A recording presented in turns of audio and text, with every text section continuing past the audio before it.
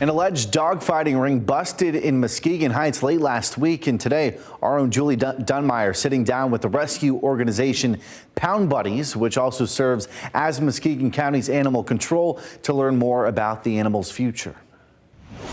Muskegon Heights police chief tells me that this all started when a totally separate investigation led detectives to some disturbing videos. Pound Buddies, meanwhile, does not technically have these dogs in their full possession. They were just seized last week, but Pound Buddies says if all things go well, they hope that these animals are one day adoptable.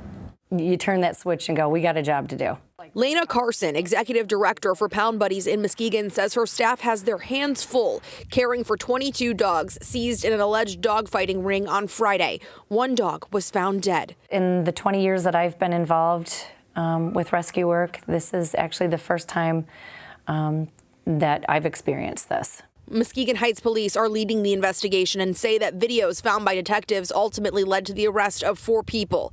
Carson called in the experts working with the organization Bark Nation, who specializes in the types of needs of dogs who may have been abused. Honestly, has been very similar to dealing with any of the other dogs that we would have at the shelter.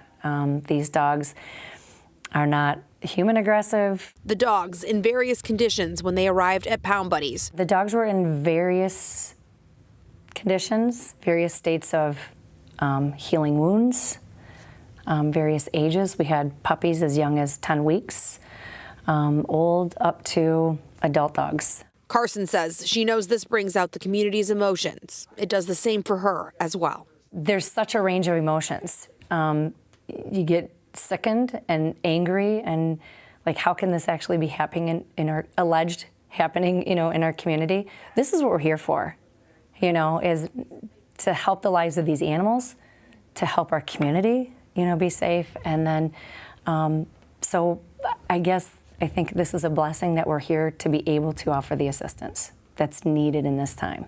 Muskegon Heights police also thanking the numerous other organizations that helped in this investigation, thanking the Norton Shores Police Department, the Muskegon County Sheriff, as well as Michigan State Police. In addition to those 22 dogs found, 1 dog was found dead. Muskegon Heights police also saying that they expect additional arrests to be made, in addition to those 4 arrests that were initially made as the investigation continues. For now, reporting in Muskegon Heights, Julie Dunmeyer, Fox 17 News.